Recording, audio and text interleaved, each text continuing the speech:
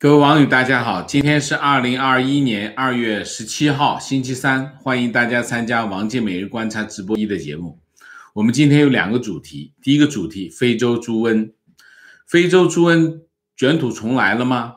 中国农科院泄漏病毒事故那么第二个主题是拜登到底怎么看中国那么他在接受 CNN 的访问的时候讲了一段和习近平的话，这段话引起了一些争议我们今天说说这个话题今天我们就是两个先说非洲猪瘟非洲猪瘟是2018年8月传入中国当时传入中国的原因是什么？俄罗斯非洲猪瘟是从俄罗斯传入中国，当时是习近平和普京达成一个协议，中国从俄罗斯购买俄罗斯的猪肉这件事情是一个非常错误的决定，因为俄罗斯当时已经发生了非洲猪瘟疫情已经将近1年时间，中国还从俄罗斯进口俄罗斯的猪肉，结果导致了这个非洲猪瘟在中国的流行这是非洲猪瘟从2018年8月进入中国以后对中国的整个的肉类市场产生了巨大的冲击那么导致中国的整个猪肉的纯栏猪只的数量减少了60%，这是个非常可怕的结局。这可怕的结局就是中国猪肉价格跑到天上去所以其实过去2年时间，中国人吃猪肉的数量减少了非常的大，原因是因为猪肉价格非常贵那么到现在为止2020年这个武汉肺炎疫情某种程度上减缓了非洲猪瘟的这个流传，因为交通的阻隔那么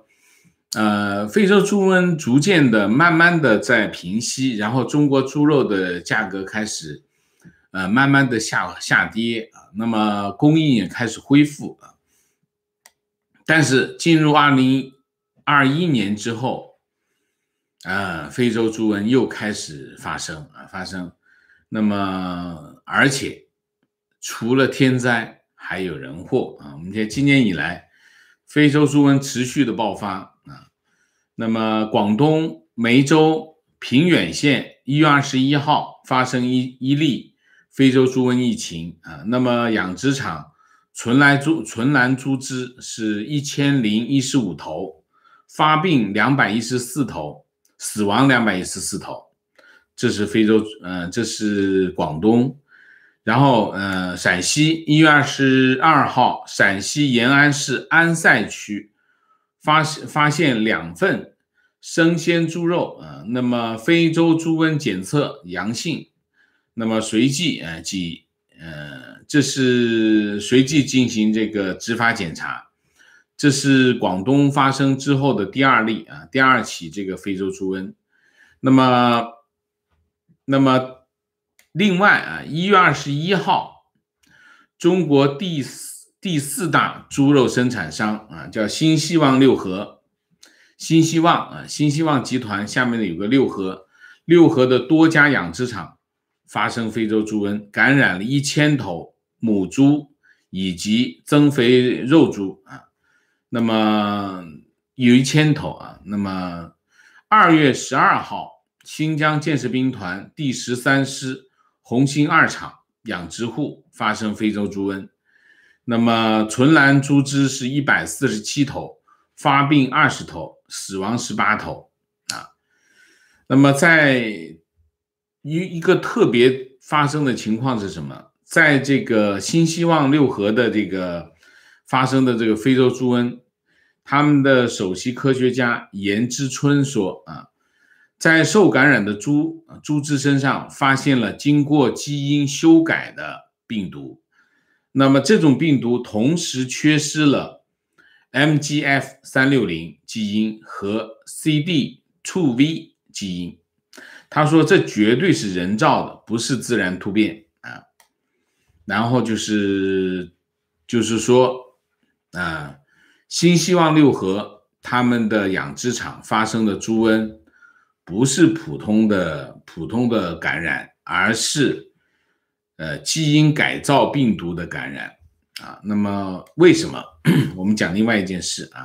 2019年9月10号，中国农科院发布信息说，非洲猪瘟疫苗研制在今年4月，就是2019年4月，实验室研究工作取得成功。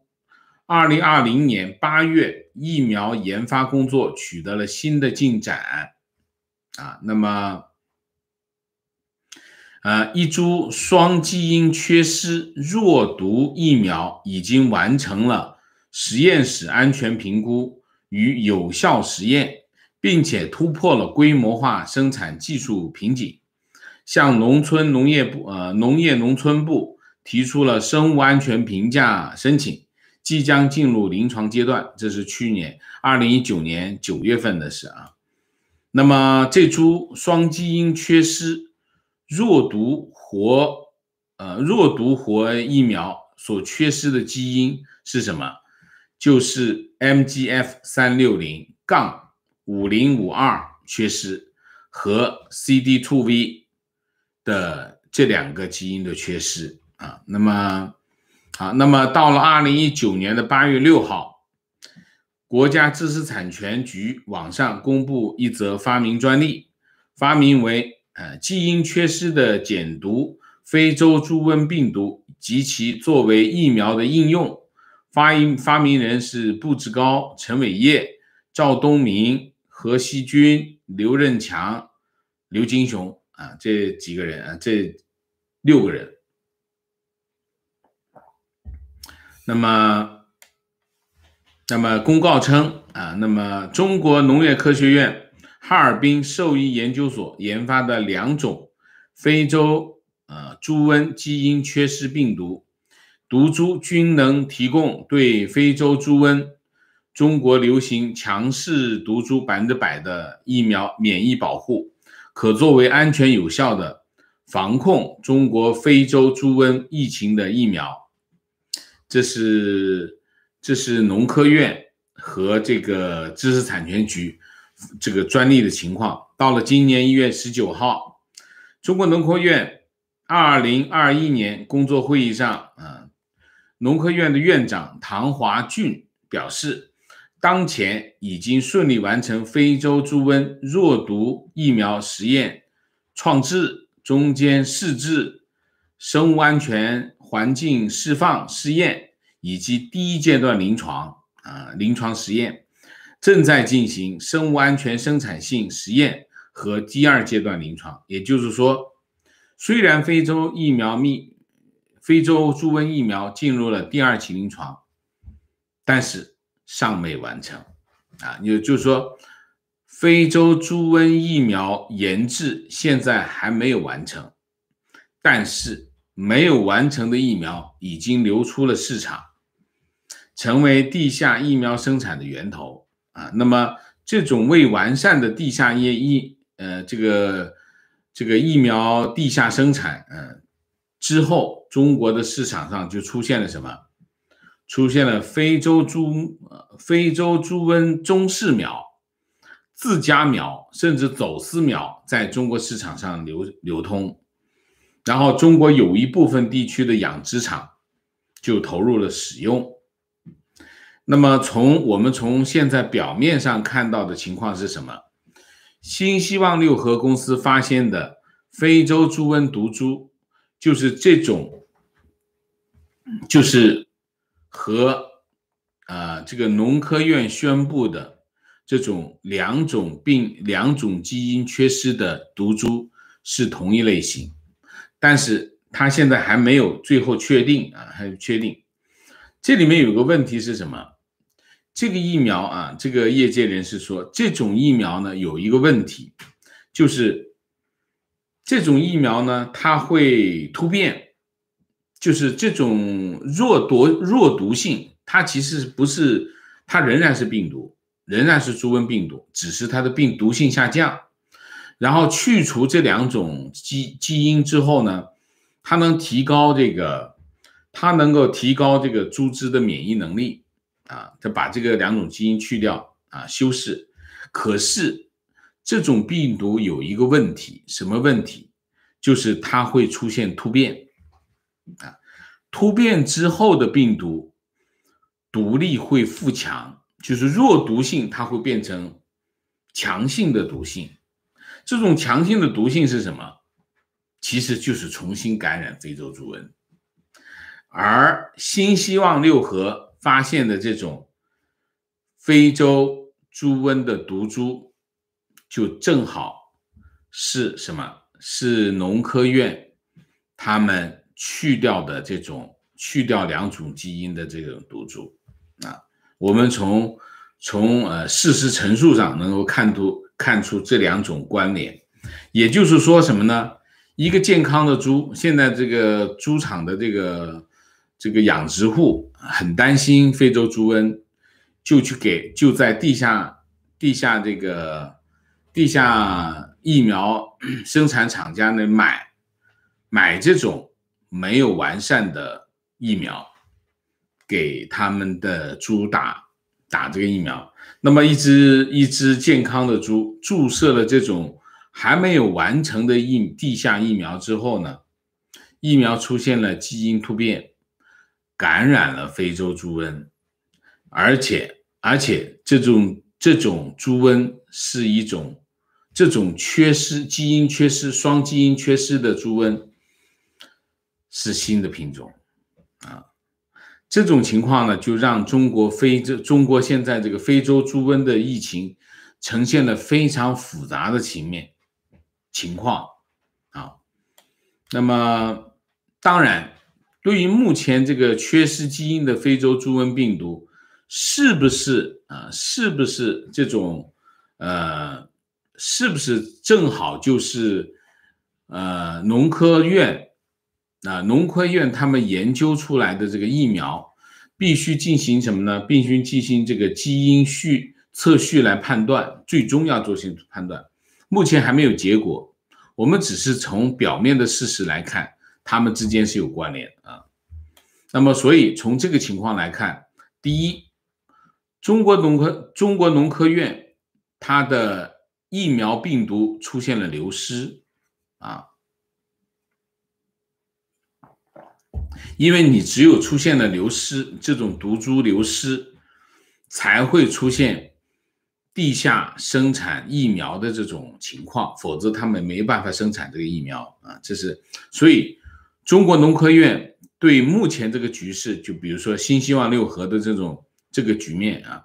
承担不可推卸的责任，他必须承担不可推卸的责任，这是第一个。第二个，要尽快的追查地下疫苗生产企业，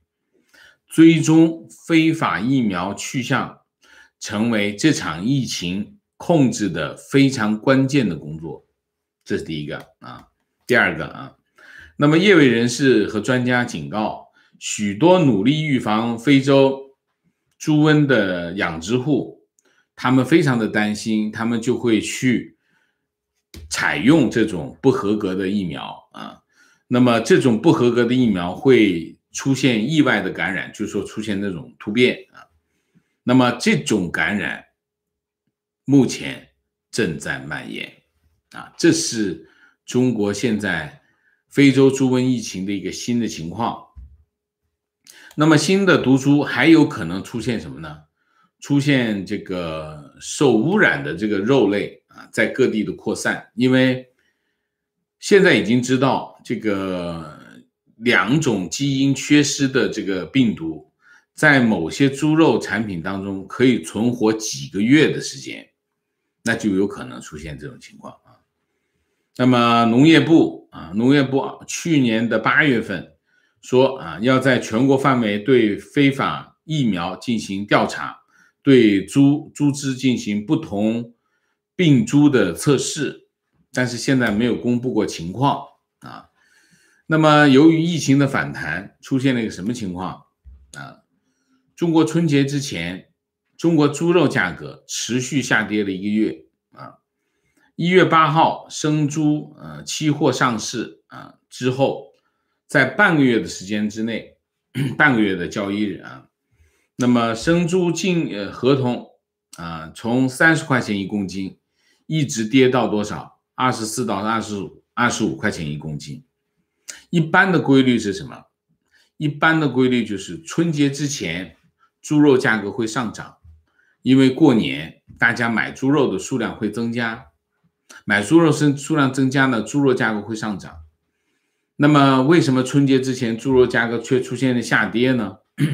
原因是什么？原因是非洲猪瘟发生。非洲猪瘟发生导致什么呢？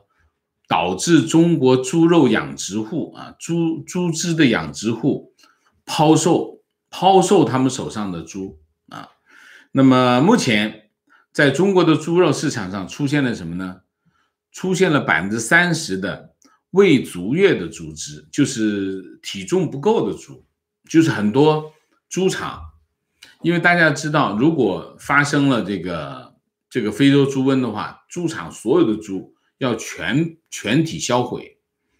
全体销毁对猪场来说损失非常大。所以当听说发生了非洲猪瘟的时候，很多猪场这个猪还没长够，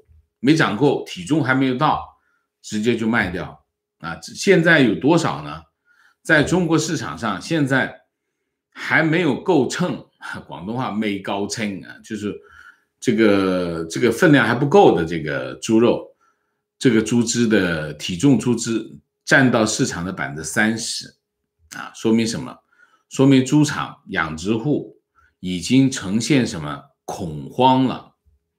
他们是恐慌性的抛售啊，那么防止这因为疫情把这些猪只砸在手里啊。那么另外一个，一般来说春节以后猪肉需求会下降，然后猪肉的价格也会持续的下降。那么你看，如果把这两个事情叠加在一起会是什么？叠加在一起，那应该猪肉价格会持续的下跌啊。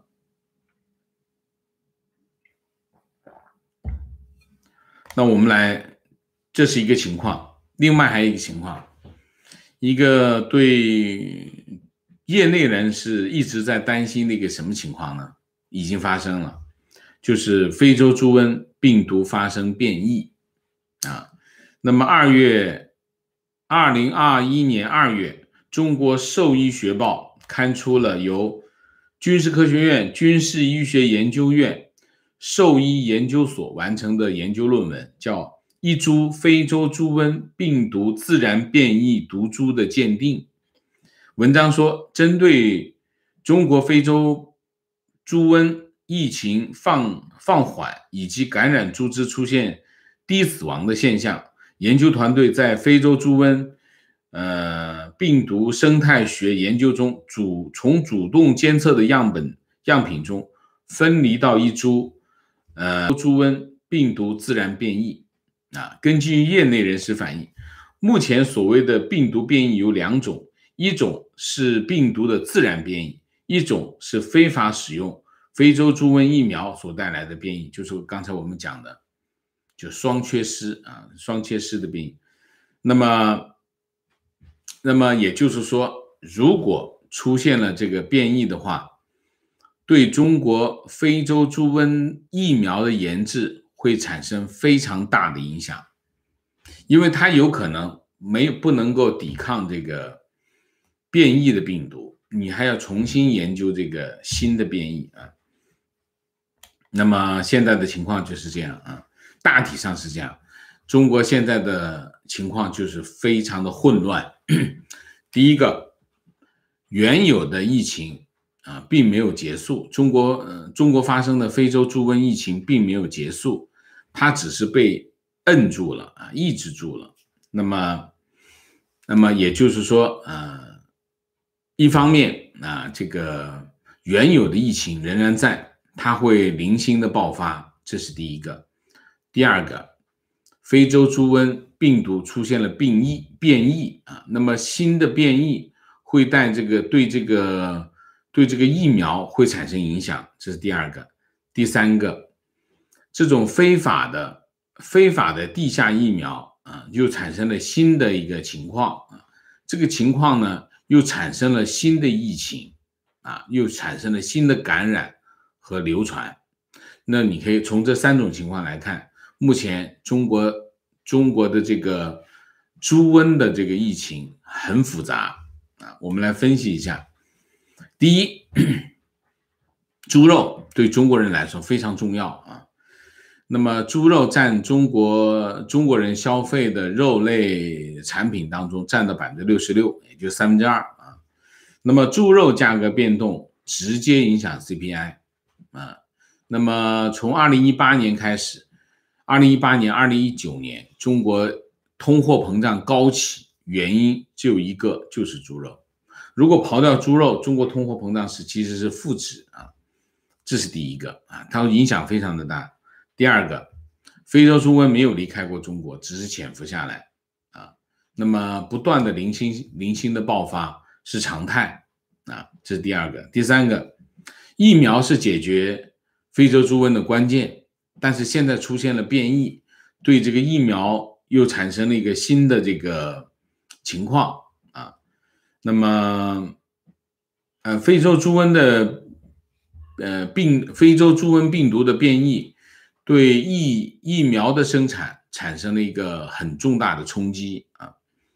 那么我们从整个的2018年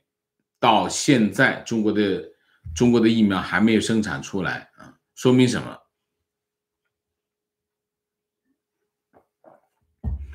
？2018年8月已经出现了非洲猪瘟那么2019年的8月到今年已经将近1年半的时间，疫苗还没出来，说明什么？说明中国的科技还是很落后非洲猪瘟是不是会卷土重来，取决于很多因素但从目前的情况来看，形势严峻。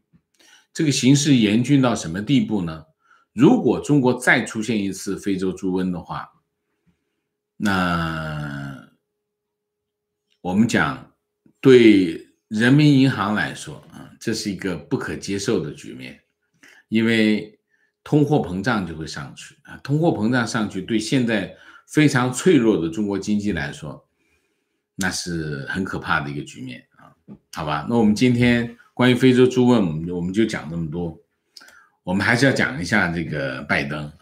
拜登总统2月16号在访问威斯康星州这个密尔沃基市期间出席了 CNN 的一个市民大会这个谈到他的政府怎么面对这个武汉肺炎流行的疫情的问题，如何振兴美国经济其中谈到了什么呢？他和中国领导人习近平的通话。那么这段讲话呢，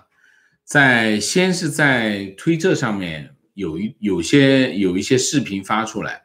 这些视频发出来掐头去尾，形成了一个怎么说呢？形成了一个有争议的看法那么我们为什么今天会迟到的原因，就是我在听几个不同的版本那么我就找了一下美国之音有一段他的翻译我把他的翻译说一下，然后我们再来说美国之音的翻译说是这样拜登回答说就是他向习近平表达了美国对中国人权问题的关注，对中国在香港、新疆和台湾问题上所作所为的关注。然后他说拜登在市民大会上试图向美国民众解释中国领导人为何在人权问题上采取严厉控制措施。他说习近平的中心原则是必须有一个统一的受到严格管控的国家，基于这一点他采取了那些行动并把它合理化。拜登说他在通话中还表明，如果美国总统不表达美国价值观的话，美国的总统的位置就很难坐下去。他说我会在对中国态度有影响力的联合国和其他机构继续发挥人权发言人的角色。拜登说习近平说他明白这一点，每个国家有其文化规范，他们希望自己的领导人遵从相关的规范。就这段话啊，这段话在推特上基本上被人这段话我刚开始听了，其实听了中间后面这一段，就是我们在推特上看到的那段视频，其实不包括前面那一段，只有后面这一段，后面这段的解读就变成了什么呢？拜登在为习近平解释，他在为这个中国领导人钳制这个自由、践踏人权的行为辩护啊。那么这句话是怎么读呢？我从头到尾读了一遍，听了一遍应该是这样的就是美国之音的这段翻译是比较准确的，就是说他在解释他在说什么因为他中间他们聊了2个小时他解释为什么会聊2个小时，就是一个这个态度他说他跟习近平很熟，因为他们相处过很长时间，所以他在试图解释这段话。我在那个推特上发表了一段话，我在推特上发表的那段话是这么说的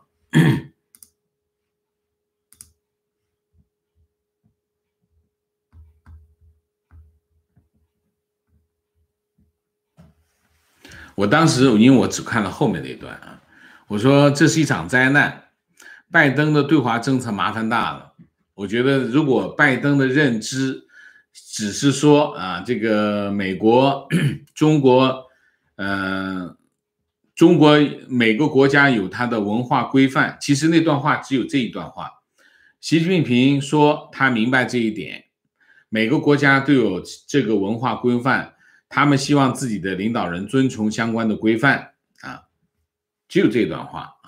我看了这段话之后，我的一段在推特上的一段话是这样，我说这是一场灾难，拜登对华政策麻烦大了，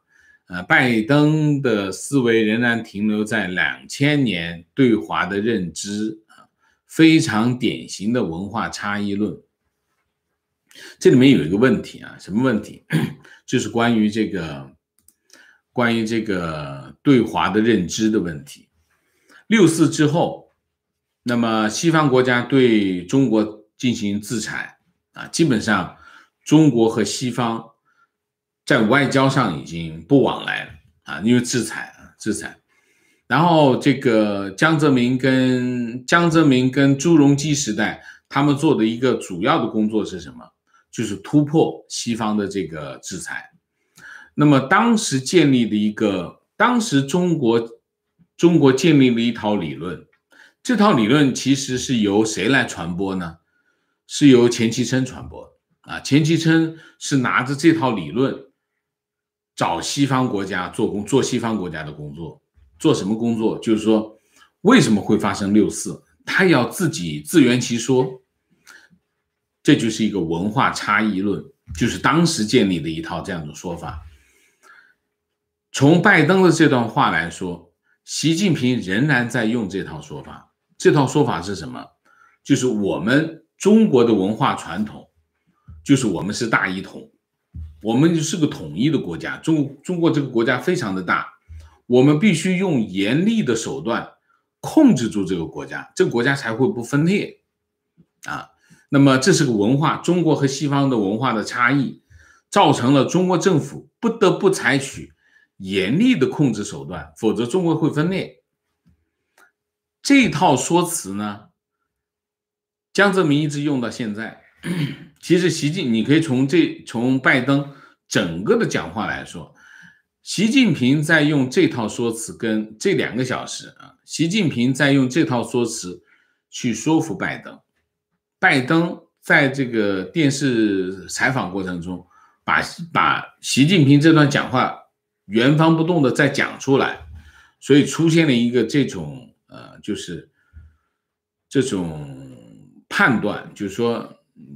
我觉得这跟拜登的表达方式有关系啊。拜登表达方式有点翻过来倒过去讲，然后中间截一段视频放到推特上，那我们就出现了这种误读啊，大概是一个这样的原因。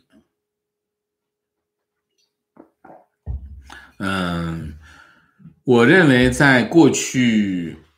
从小布什啊，从老布什时代开始啊，老布什是接受了这段，老布什时代的美国政府是接受了这套说辞啊，然后什么呢？美国的熊猫派中国问题专家们就用另外一套理论啊，那套理论是什么？叫接触理论啊，接触理论指导了64之后一直到现在啊，其实一直到哪个呢？一直到这个川普总统，这套理论一直到川普总统，就是用接触来改变中国啊。应对是什么呢？应对就是用接触中国，把中国拉到世界的这个游戏规则当中来，让中国遵守全球的这种游戏规则啊，就改变中国，通过经济改革推动政治改革，改变中国的行为，让它对世界无害。这是熊猫派的一套理论。那么实际上证明什么？过去20年实践证明这套理论是失败的，中共根本无法改变，中共要改变世界啊。那么如果拜登的看法是这样的看法的话，那么拜登政府的中国政策那麻烦大了啊，因为这还停留在2000年的这个阶段。那么从美国之音的整篇报道来看，拜登是不是？我不觉得拜登离这个太远，他已经离开了这个看法啊，离开了这个文化差异论的看法。但是拜登从头到尾没有讲一句话，这是让人担心的。是什么？拜登从头到尾没有讲一句话，讲什么呢？中国是战略威胁，他只说中国是挑战，严重的挑战。所以对应的挑战是什么？是竞争啊。战略威胁对应的是什么？对抗。那么我们现在还是要观察，还是继续观察。就是说拜登到目前为止，他只说竞争，他只说挑战，他背后是不是就是这个文化差异论呢？我觉得有这个影子，但是这个影子影响有多大不好说。这是一个方向啊。那么当然，美国总统的看法不一定会是变成这个政策，因为他还有很多顾问啊，这个顾问会帮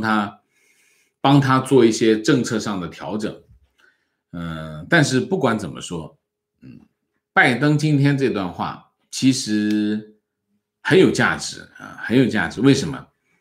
也许拜登心里是真的是这么想啊，他还没有跟上来啊，也许是这样。所以你可以解释，拜登政府很多对华政策都是以竞争为前提去展开的啊，所以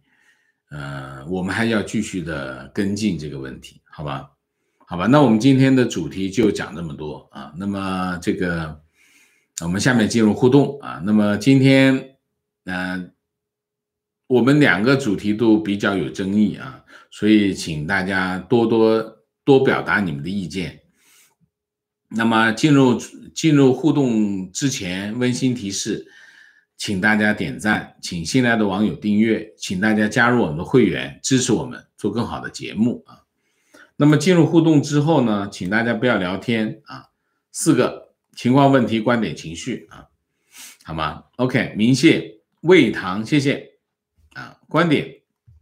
研究病毒无可厚非，当年美国也研制出热病的病毒，但是欧美科学家研究态度、制度严谨，极少有听说过病毒外流的事。对比之下，中共对科研的随意性和急功近利，有高危物品外流实在不奇怪。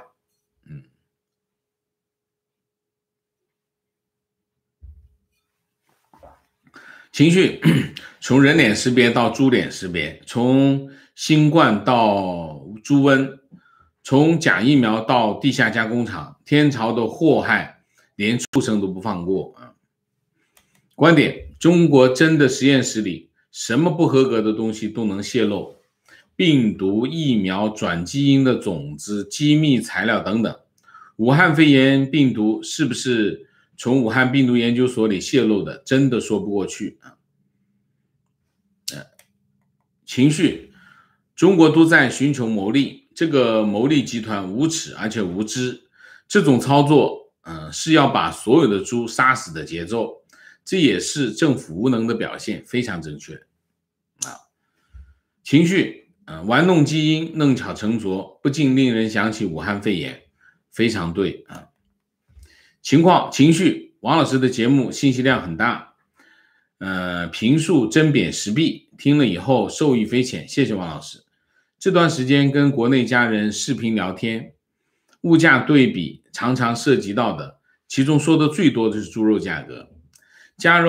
人在中国的西部地区，物价算是偏低的，即便如此，他那里的价格绝对值算成欧元，比我们这边高出 30%， 真不知道中国人民的幸福感源自何处，源自洗脑。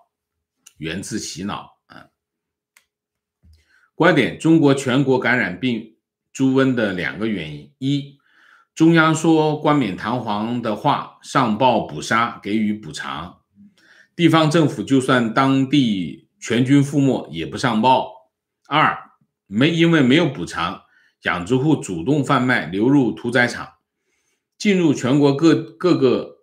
个有人吃肉的角落，造成3个月席卷全国，连新疆这种地广人稀的都跑不掉啊。OK， 观点：系统性的对一个种族进行全体性的关押、强迫劳动和屠杀，不论放在哪一个文化中都不能容忍。恳请拜登不要像今天一样向美国人民解释这种不同的文化规范，进而准备采取宽容的文化相对主义，而是坚决地站在普通人权一边进行谴责。我们的文化不一样，可是作为人类，我们有同一颗良心啊！这段话说得太好，我要再读一遍。我非常同意啊！系统性的对一个种族进行全体性的关押、强迫劳动和屠杀，不论放在哪一个文化中都不能容忍。恳请拜登不要像今天一样向美国人民解释这种不同文化的规范，进而准备采取宽容的文化相对主义，而是应该坚决地站在普通人权一边进行谴责。我们的文化不一样，可是作为人类，我们有同一颗良心啊，非常对啊。情况：拜登因为这段话已经登上了推特的热搜趋势，真正与我们不同文化规范的美国人民正在推特上表达对我们同胞的深切同情，对基本人权的强烈支持，对 CCP 的强烈谴责。还有美国人正在转发香港12岁女孩被5个警察暴力压倒在地的视频。美国人不需要听文化差异的解释了，他们明白普世价值，感谢这些最普通的美国人。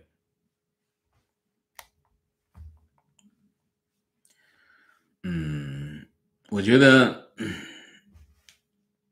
不管拜登总统的意思是什么啊，他的那段话的确是不应该那样讲啊，他那样讲让大家这样认为，也是他自己造成的啊。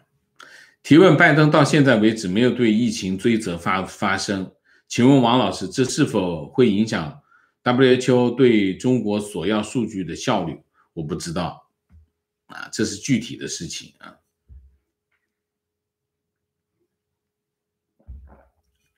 真正的是什么哈？这里面真正的是什么？真正的还是美国总统到底怎么判断中国的问题啊，就说我们讲一个国家在制定一个战略的时候啊，特别是他在制定对华战略的时候，他有2件事情很重要啊。第一件事情，你一定要判断清楚，你比如说你在制定对华政策，你一定要判断清楚中国的战略意图是什么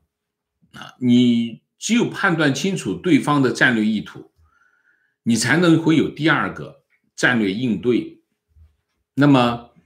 川普总统最大的贡献是什么？川普总统最大的贡献就是他本人和他的团队以及他们发出来的信息表明啊，川普团队认为，包括川普总统本人都认为，中国，当然中国就是中共啊，中共其实他认为的是中共是准备取代美国成为这个世界的领袖啊，要用中国的方式来统治全世界，这是中国的意图。所以川普政府给这个中共的定位是什么？这是美国的战略威胁。那么应对是什么？应对就是战略对抗，这是个非常重要的2点。你任何一个总统，你在制定一个政策的时候，一定是这个样子。现在为什么拜登这句话会引起大家这么强烈的反响的原因是什么？原因是拜登的这句话让大家认为，拜登对中共的战略判断，就是中共的战略意图的判断，也就是说，如果拜登这句话真的是他自己心里这么想的话，拜登不会认为中共的战略意图是企图改变全世界，取代美国，也就是说，中共不是一个战略威胁。这是最让人担心的问题。如果拜登真的是这么认为，那么也就是说，美国未来应对中国只是应对中国的挑战。挑战是什么？挑战是它越来越大，它对我产生了影响，这种影响是一种挑战，而不是他要取代我，把我从这个位置上踢掉，他站在这个位置上，这是2个完全不同的性质。拜登这一段陈述会让人感觉，他觉得中国不是战略威胁。那如果不是战略威胁的话，那很多做法是完全不一样。那么今天推特上的担心，推特很多人的分析和判断是有道理的，我也这么认为啊，我也这么认为。所以拜登总统需要出来重新澄清他的立场，但是我觉得很难。为什么？因为我就认为拜登政府到现在为止，他们还没有在中国问题上拿定主意。我认为他们现在还没有拿定主意，他们还在闭门造车呢啊。所以你看拜登很多讲话，包括拜登团队的讲话，一直在讲中国是个挑战，我们跟他有激烈的竞争。如果是这样的话，美国现任政府又出现了一个非常严重的战略误判啊。但是现在是不是真的，我还不能确定啊，因为从拜登到他的国家安全顾问，到现任的美国国务卿，他们都没有完整的陈述他们对中国意图的判断和美国的就拜登政府的对华战略都没有清楚的表述过，所以他们还没有拿出来这套东西啊。所以还是不是战略误判，我们只能看到一些做一些判断，看到一些做一些判断，我们不能够做一个整体的判断，好吗？好，提问，是不是中国掌握了拜登儿子的把柄，说使得拜登对中国有所顾忌啊？你还是被那个假新闻在左右你的判断啊？你再去跟进一下，不要看中文媒体好吗？啊，不要看叫什么那个 Newsmax 吗？啊，不要看来自竞选对手的言论啊，好吗？情绪对拜登的发言非常失望，美国社会应该给他更大的压力，尽快正确的看待中共和习，让他确实感受中期选举的压力，非常正确，非常正确。我们要防止拜登政府出现战略误判啊。观点：拜登本身没有什么资产，没后台，上台也没有民意基础，注定只能走最稳定的路线。川普挑战亲中派失败了，没有理由相信他再敢去挑战，注定软弱和妥协。OK， 观点：川普当总统头1-2年没有认为中国是需要战略对抗。是的，川普总统是他任期的最后半年才改变，不是前面3年半。川普总统也没有认为中国是战略威胁啊，也没有这么认为啊，是后面半年，剩下的半年他开始这么认为了啊。观点：拜登这段视频是被掐头去尾，截取了容易挑起民众关注的一段，我认为这是媒体有意而为之，媒体故意挑起民众的关注和讨论。让拜登政府察觉到民意压力，这种舆论引导的方法在美国社会长期存在，在成熟的社会中是一种很常见的媒体策略。OK， CNN CNN 在干这种事情。情绪作为中国文化的血脉和后代，我拒绝承认这是中华文化的结果。这是对几千年中华文明的极度羞辱。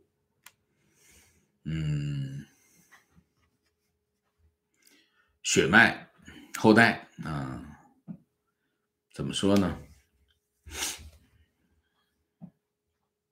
中国人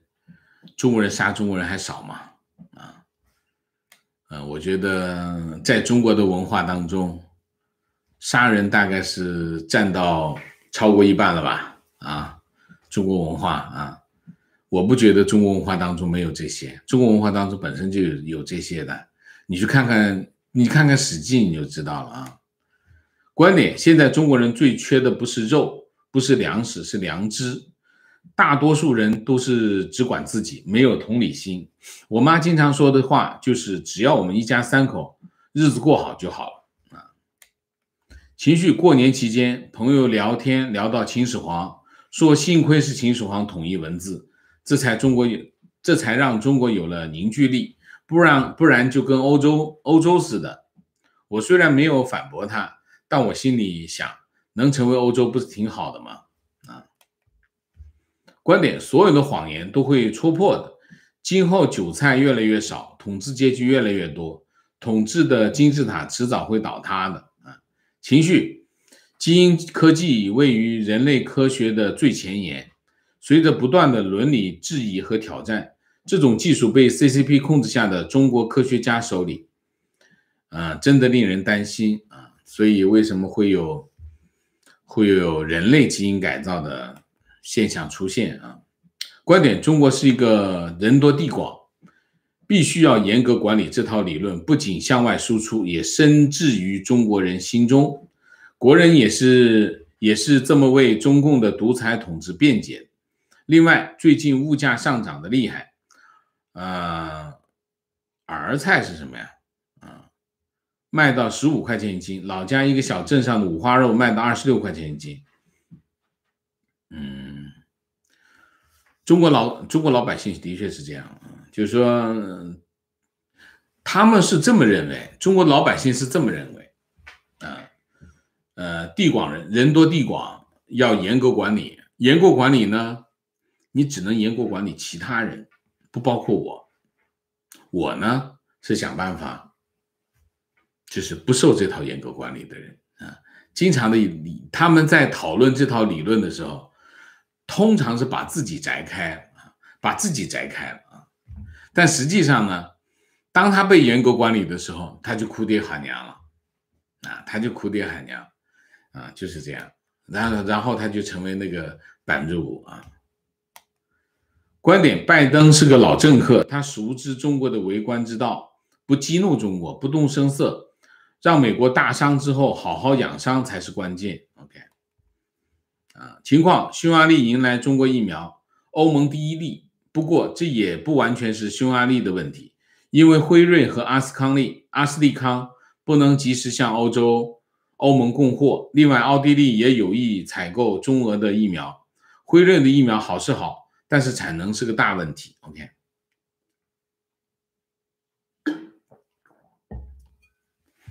观点：我刚才去看了拜登讲话的原始视频，所有翻译都是错的。原意是拜登说，我是美国民选总统，我必须反映民意，所以我必须提出香港问题。习说他明白所有国家的领导都有文化的习惯，所以文化差异是习对拜登的行为的解释，当然也有对自己的辩解的意思啊。你这说的跟美国之音的翻译是一样的啊，我刚才念过了啊。观点：坐标以色列，之前因为工作原因在俄罗斯生活将近7年，感觉俄罗斯也是一个国家特征不明显，更像一个庞大的黑社会组织的国家。普京是老大，这一点在最近几年越来越明显。普京去年授意修改宪法，越来越独裁。习近平上任以后，跟普京关系越来越近，纯粹是与虎谋皮啊。